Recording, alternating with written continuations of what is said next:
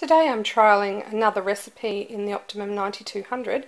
Today's recipe will be creamy corn chowder, and it's a vegan corn chowder, so no dairy or animal products in this one. I'll just go through the ingredients, and also it's adapted again from blenditandmendit.com, so check out that fantastic website. There's a lot of fantastic recipes there that I've been trying out. So I've not actually made this corn chowder before, so it'll be a learning curve for us both. So here I have cut the corn off 4 large corn cobs. So this is 2 1/4 cups of fresh corn, half a cup of raw cashews. I have 2 tablespoons of olive oil. I have a garlic clove, a teaspoon of salt and cracked pepper to taste. And in the Optimum 9200 I have 2 cups of water, and the jug very helpfully has the cup measurements along the side of it, so it's easy to measure out.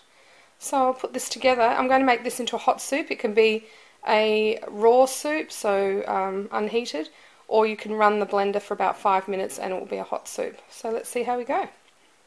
Okay, first off we'll start with the corn. Pour that into the blender.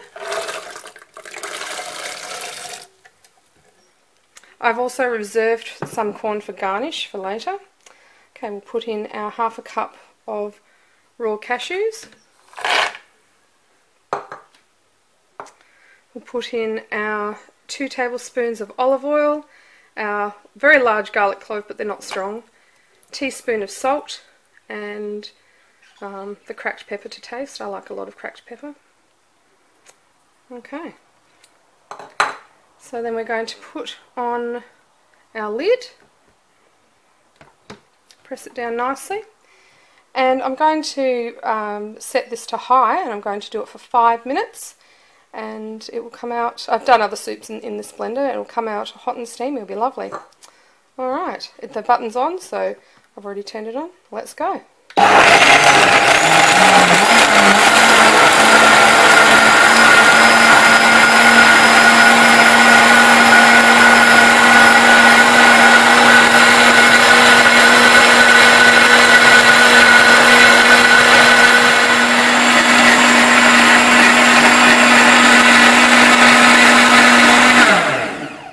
Okay, well the blender has been blending for 5 minutes.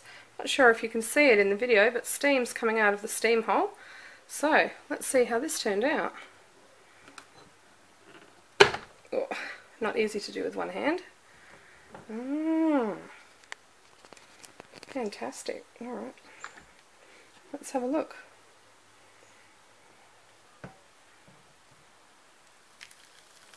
Oh, that looks lovely. It's thick and creamy.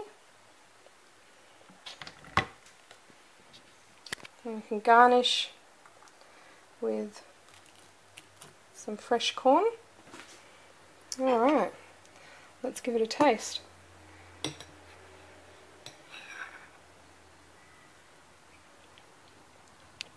That's nice. Oh, that's lovely. Okay, alright, so that is creamy corn chowder in the Optimum 9200 blender. That was so easy. Far out. I guess that's dinner tonight for the kids. Excellent. Alright, there you go. Give that one a go. And as I said, the recipe came from blenditandmendit.com. She's made a couple of adaptations to the recipe. I've made a couple of adaptations to the recipe. Do it to taste, of course. But yeah, that turned out really well, and it's lovely and hot from the Optimum blender.